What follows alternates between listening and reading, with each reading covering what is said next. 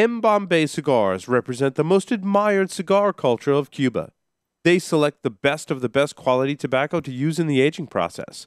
M. Bombay cigars are then rolled in Costa Rica by some of the most experienced cigar rollers, giving it a unique smoking experience. The band portrays the detailed and artistic nature of our small industry. Try the M. Bombay Casera, M. Bombay Mora, and the recently released M. Bombay Habano. M. Bombay Cigars, where the cigar is a way of life. Welcome back, everyone, to the Stogie Geeks Show. This is our 4-year anniversary show. That's right. We're pimped out, baby. Where my bitches at?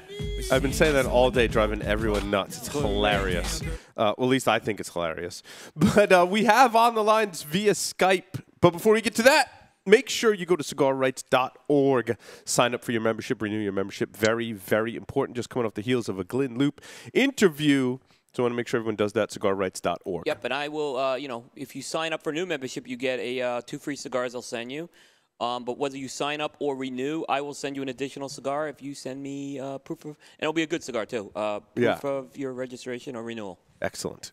Well, speaking of good cigars, we just lit up our Flor Dominicana Coronados, which I'm a big fan of the old Coronados. They brought back the Coronados here to tell us about that and more is none other than John Carney. John, welcome to the show. Welcome back to the show, I should say. Welcome back. Glad to be back, gentlemen. It's an honor. I'm reporting live from Houston, Texas, in the La Flor Dominicana mobile lounge, created about 15 minutes ago. So it's that's awesome.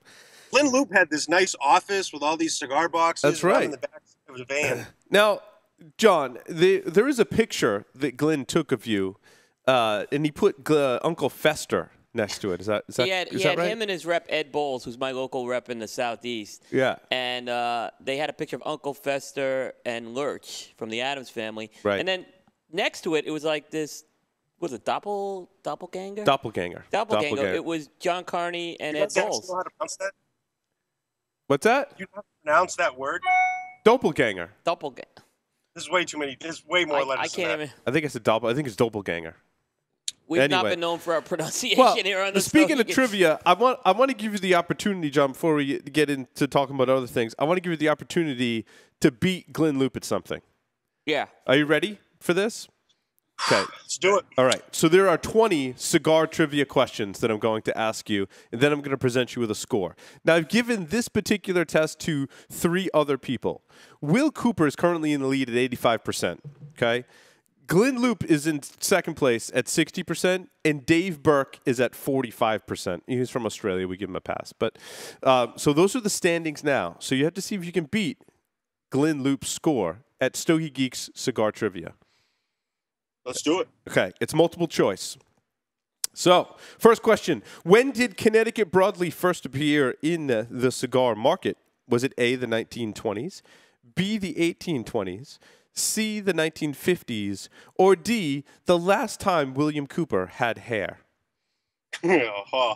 See, this is loaded. I want to say D. Yeah. I'm going to say 1820s. What is it? The 1820s. Okay. I'm not going to give you the answers. I'm just going to give you your score, and we're going to reveal the answers at the end.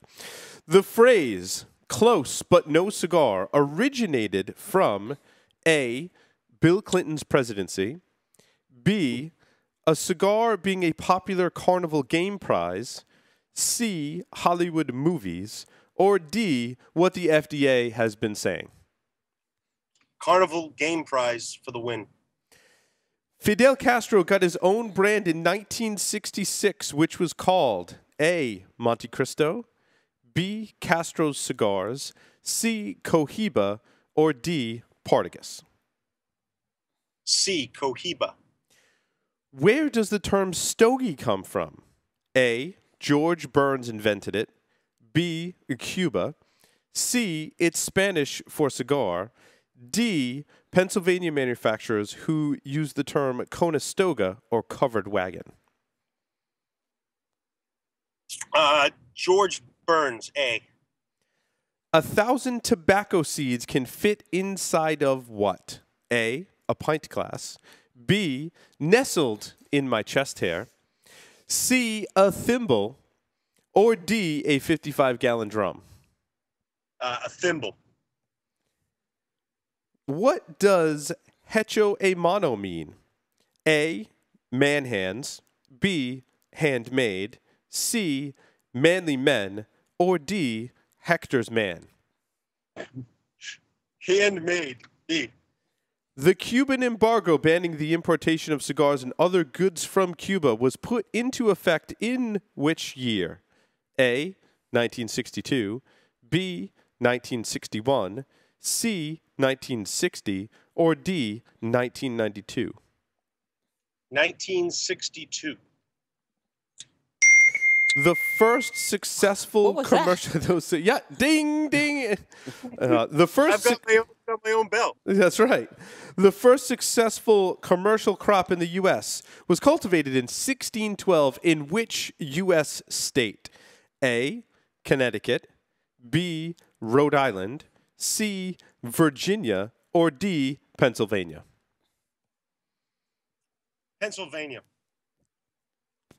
In 1994, the Cuban government created this organization to handle the global distribution and marketing of Cuban cigars. A, General Cigar. B, Cohiba. C, Habanos S.A. Or D, Swedish Match. C, Habanos S.A. Okay, now we are on to cigar trivia, the plants. So there are 10 questions about tobacco plants and the tobacco process surrounding cigars. Cigar tobacco plants require how many hours of sunlight per day? Is it A, 4, B, 6, C, 8, or D, 10? D, 10. The lowest priming of a tobacco leaf is called what? A, Ligero, B, Viso, C, Seco, or D, Volado? D, Volado. A cured tobacco leaf is brown because what has been replaced by carotene? Is it A, chlorophyll, B, cholesterol, C, caloric acid, or D, pigment? Chlorophyll. A. What is the country of origin of the Cameroon wrapper? Is it A, Nicaragua, B, Indonesia, C, Cameroon, or D, Ecuador? C, Cameroon. To create a Maduro wrapper, you need what? A Maduro seed plant, B, to use the right fermentation process, C, a Maduro priming, or D, black paint? B, fermentation process. The topmost priming of a tobacco plant is called what? Is it A, Corona, B, Ligero, C, Viso, or D, Volado? A, Corona. This type of plant was developed in the 1930s by Diego Rodriguez. Named after its birthplace, Vuelta Abuejo region, it is the premier wrapper for Cuban cigars until the 1990s. Is it A, Habano, B, Corojo, C, I messed that up. A, Habano, B, Criollo, C, Corojo, or D, Piloto Cubano? C, Corojo. Primarily used for filler, this Dominican plant derives part of its name from the Spanish word for aroma. Is it A, Piloto Cubano, B, Olor Dominicano, C, San Vicente, or D, Chibao Valley? San Vicente. Picked or primed tobacco leaves are hung in barns, also known as casas de tabac, for approximately how many days before moving on to the next phase? Is it A, 30 days, B, 7 days, C, 50 days, or D, 60 days? Can you repeat those options, please? Sure, it's A, 30 days, B, 7 days, C, 50 days, or D, 60 days? I'm going to go with 7 days. In the first phase of fermentation, leaves are bunched together in gavillas, or bunches of 5 or more leaves, then laid in short piles about 1 to 3 feet tall, which are called A, burrows, B, pilones, C, piles, or D, mounds? Pilones. Alrighty, John, let's calculate your score. Let me get a drum roll, please. You scored a 70%, beating Mr. Glenn Loop by a full 10%. I'm still in the lead. Vindication, yes. I'm not gonna give it, but he got some of the tougher ones right. I mean, there was a couple. You got one of them wrong, dude. That you're gonna get yelled at for. Yeah. I'm not gonna tell you which one to the But, end, yeah, but you got one of them wrong that you're gonna get yelled at for. I got the curing barn wrong, I think, for the. But there was one that everyone, including everyone was getting wrong, and he got it. Right. He Yeah, but it. you got one that no one else got, I think, too. Yeah. Yep. Can we discuss these at a later date to see what I actually did get wrong? Yeah, absolutely. we're gonna get you the answers because we're asking them to other folks later on. All right, awesome. Dave Garofalo is going to be our next contestant. Oh yeah, so that's going to be your next level. Yeah, we'll see. See him. Yeah, he gets to beat me. See, tell him that he's going against me. I will. Yeah. I certainly will. Yeah. So where do we want to start? I got a lot of LFD. We don't have enough time for me to ask you all these questions about LFD, John. You're going to have to come back here in the studio because I got a lot of questions about LFD. I think we're talking about maybe something in December or early in the year, but I'll be available. I actually just moved down to Miami, so I'm no longer a full-time new. Oh, okay. So we'll be happening. Yeah. So, I mean, I want to talk about Lennox. I want to talk about this cabinet number 3, which is great. Yeah, the new Coronado. And there's been a couple other LFDs that. Yeah. The one that I got at this event, you got to get me more of these cigars, dude. What is that cigar? I want more of them. Which one? It was the Robusto 1994. Oh, okay. So, John, we just smoked the Tangos. Oh, nice. The Petit Robusto. And in my opinion, it's the best size you've come out with in that blend. That is the best representation of that blend that I've seen. I had only seen the 1994 that came in the jar. That's the sign. In the beerstien, rather, yes. But this is a new one that they came out at the show. Oh, okay. So tell me about this blend, John. Talk about the one that came in the jar, and then talk about the new ones that are coming out, and if they're different. I'm intrigued by this. I'm going to talk 1994 first, just a moment. First, the picture that Glenn Loop took of me with Ed Bowles, my sales rep in Virginia. This is the last 5 years for me have obviously been rough because when I started in the cigar business, people said I looked like Vin Diesel and my nickname was The Chisel. And now I'm Uncle Fester. That's hilarious. So 1994, as a lot of people know, and if you don't know, it's made to commemorate the first year of us being in the cigar business, which was 1994. And 2014 was the year that this 1994 line was released as a regular production line, and it commemorates that 20th year. All of those sizes were in our top 20 sellers of last year nationwide. So this year at the IPCPR show, we did a smaller size of that in the Petit Robusto. Originally, we had the Toro, we have a Toro size, Churchill size, a 58 ring gauge, and then the Robusto, which is the Conga, which coincidentally on Dave's radio show that he does at Cigar Authority won the blind taste test against all new releases from 2014. And that's the size I smoked. That's the size I smoked that I really like. I haven't smoked the petite one yet. You haven't smoked the petite one? No, I smoked the regular Wait till the Robusto petite size. one, the Tango. Okay, because I smoked the Tango, and I thought that was even better. There's not many Tangos available because I smoke about 8 a day. It is a great cigar, that Tango. So for me, I'm a medium-bodied cigar smoker.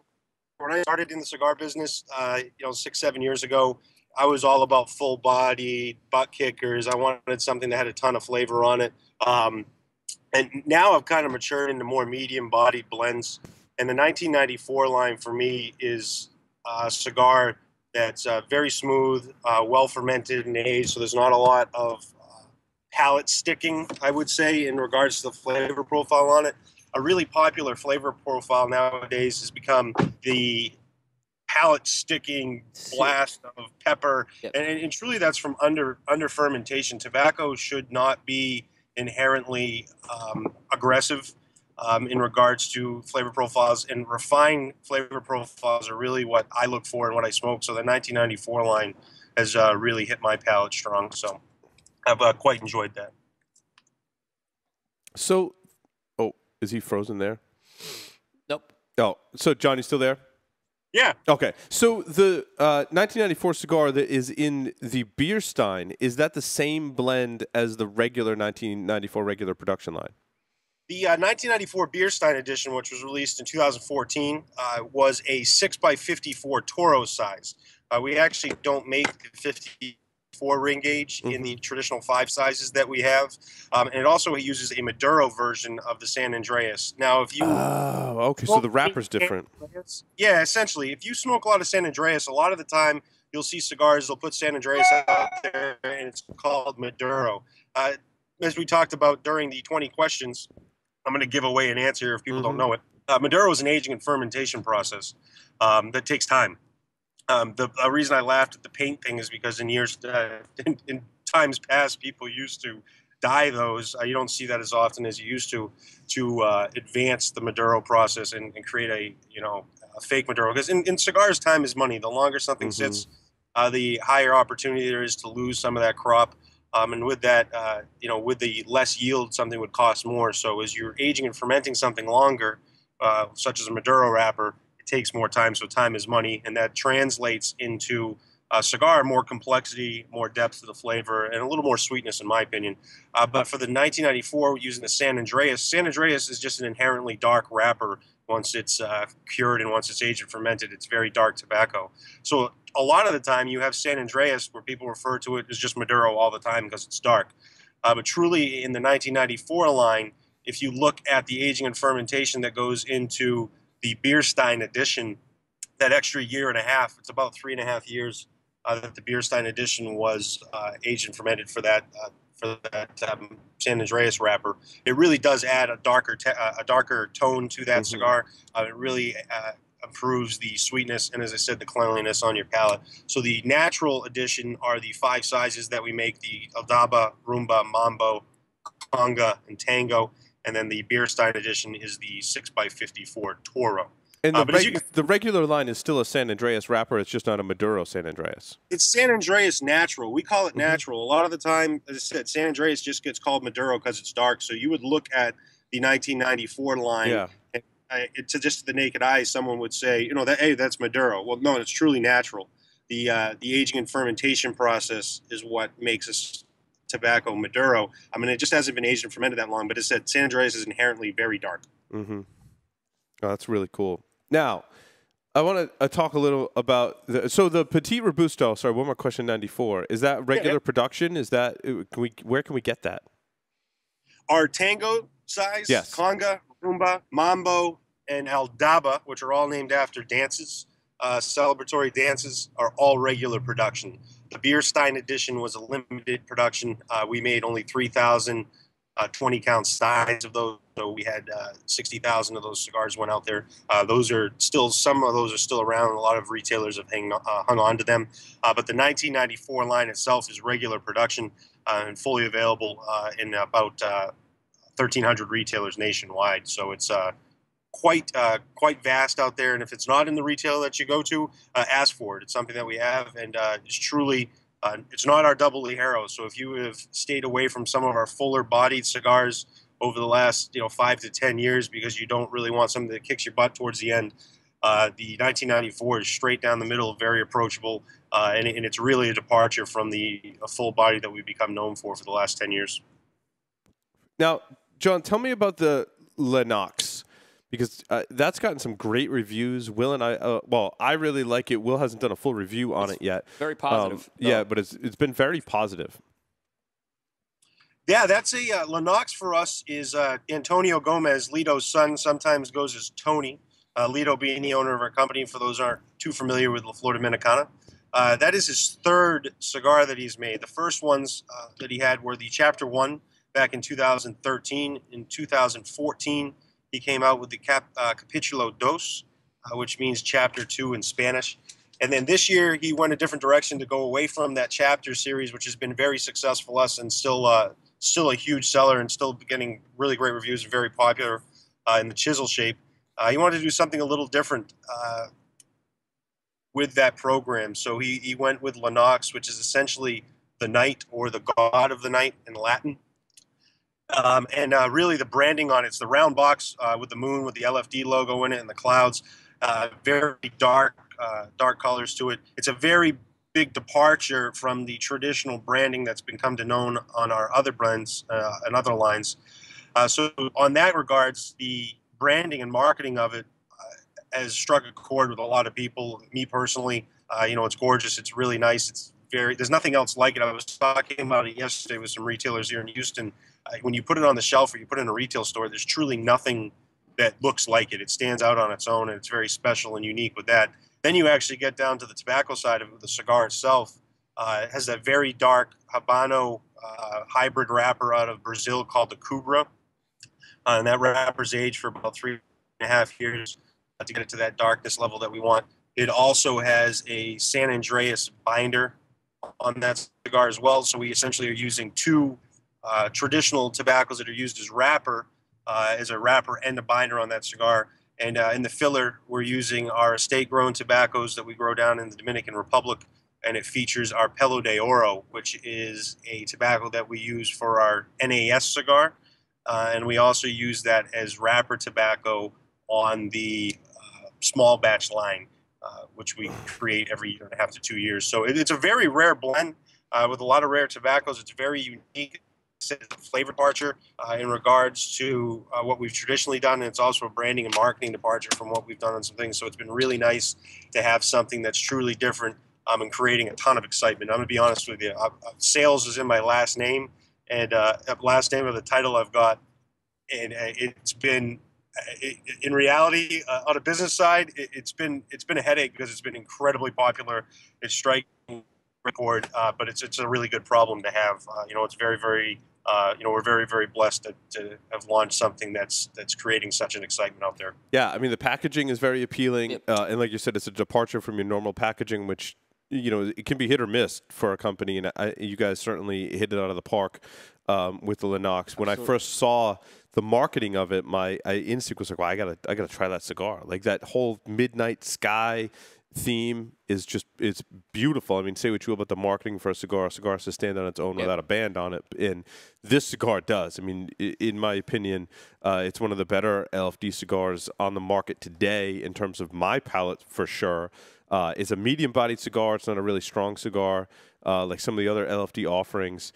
It's very smooth, good balance on it. So, I'm glad. I was glad you guys brought that project to fruition and brought it into retailers. I recommend that cigar. And it gave you another medium option in that Flor portfolio to follow the 1994, which I thought was great because that's how I did have it. I looked at it. I thought it was going to be a very strong cigar looking at it, but it's very flavorful is what you're going to get out of it. Absolutely. Well, I think what you're saying, Will, is important to know, and this is one of the things we do when we educate consumers out on the road and educate, retailers and educate our team at Flor Dominicana. And you gentlemen are obviously, experts in the field of cigars. You understand the difference between flavor profile and body.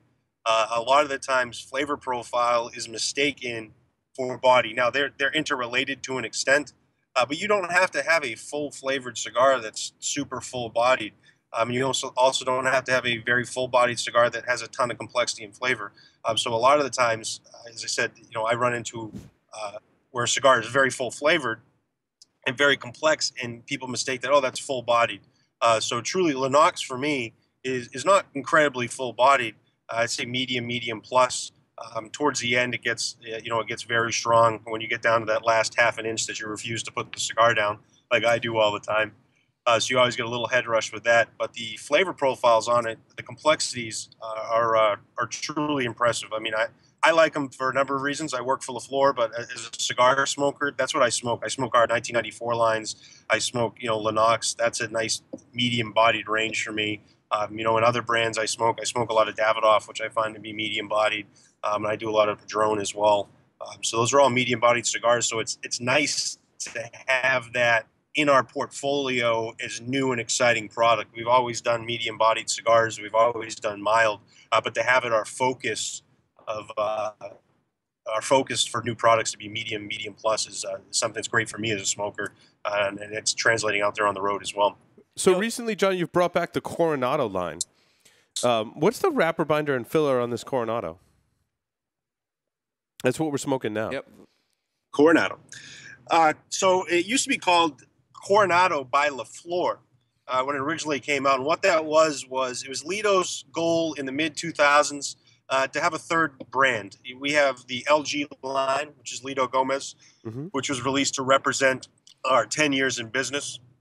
If anybody's wondering why on the LG it says 10 on it, that was originally released for a 10-year anniversary. And we have the Flor Dominicana line, which is LFD. And Coronado, Lito wanted to expand with a separate brand. So Coronado in 2006, the double Corona size hit the #2 cigar of the year in Cigar Aficionado list, making it the #1 non-Cuban cigar in the world.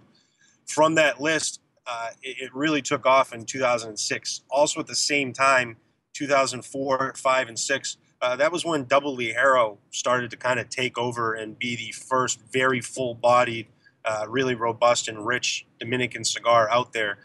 So Coronado kind of took a back seat because Double Ligero has, we kind of control that niche market of full-bodied, and it's kind of set the benchmark for what full-bodied Dominican cigars are about.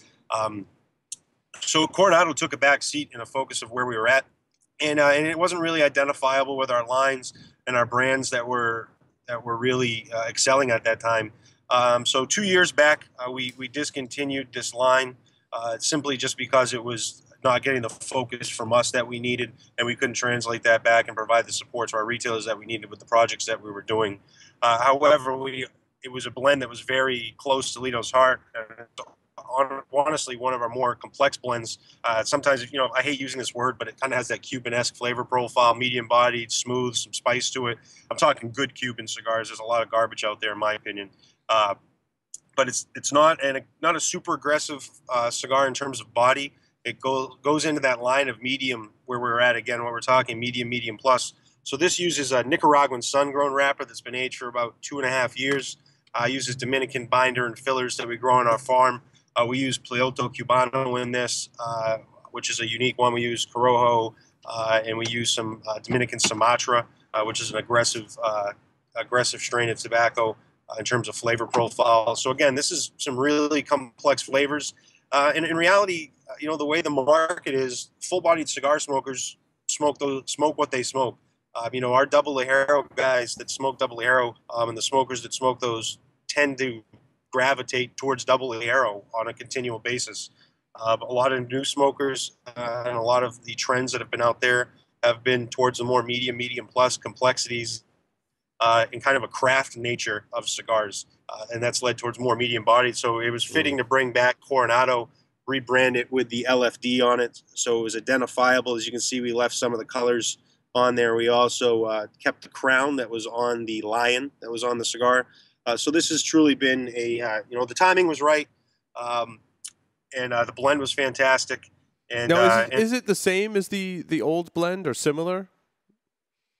Nothing on this cigar has changed. It's exactly the same blend that we had back 2 years ago.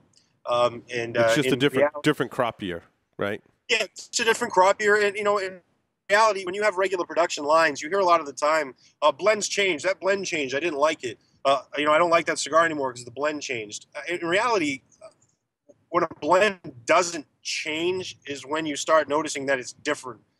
You're going to tweak the percentages of different types of tobacco you're putting into there. You never change what types you're using, but you're going to use different percentages of it. You may use a little more Ligero one year than you used in year past to make that flavor profile taste the same. So in reality, when cigars don't change or there's a lack of supply of products to put into it, lack of supplies, that's when cigars change and truly don't taste the same. If you're constantly working a blend with different percentages of the tobacco that you would put in there that you assign for that blend, that's when cigars stay the same and consistency is there. So this blend here, as I said, the only thing that changes on this is the ratios to make sure it tastes exactly the same the way a Coronado tasted when it came out in 2006. So same exact tobaccos, different ratios and crop years, obviously, but these are blended together tirelessly on a continual basis to ensure that they taste exactly the same. Excellent. We're running a little over time, so I got one more question. Sorry. No, it's not you, John. It's not you. Yeah. One more question. So, John, I know you've also released the Airbender Maduro. You've also released the Salomones this year. Is there any other projects that are coming up or anything we didn't cover real quick you want to talk about? There's something I brought. I know this is your anniversary, so I wanted to have something that was unique and special for you guys. Last year, we started. I'm a huge football fan. So is everyone that works for our company, Lito, Inez, Tony. We Go all Pats. are big. Go Pats, right, John? You're a Pats fan. Yeah, go Pats, bro. What a game last night. Anyway, so last year I got this idea. I wanted to go out to the Super Bowl, and I wanted to do some stuff that was cigar related around there. It's such a great opportunity to be with cigar smokers. I'm like, what can we do that's unique and special? So we came out with the special football edition, which was exclusively for Arizona retailers, as the Super Bowl was in Glendale last year. Now, it's not associated with the Super Bowl. It's just associated with fans of the game of football. So we had a cigar that was a 6x50 that had a football on it. This year, there's a lot of fans of football that will be in California in the Santa Clara area. So we haven't officially announced this until this moment. And I'm going to put this up on the screen. I sent a picture to Will, so it'll be up on the Stogie Geeks and up on Cigar Coop. But this year's edition, we're officially announcing here today. You heard it here first. Exclusive.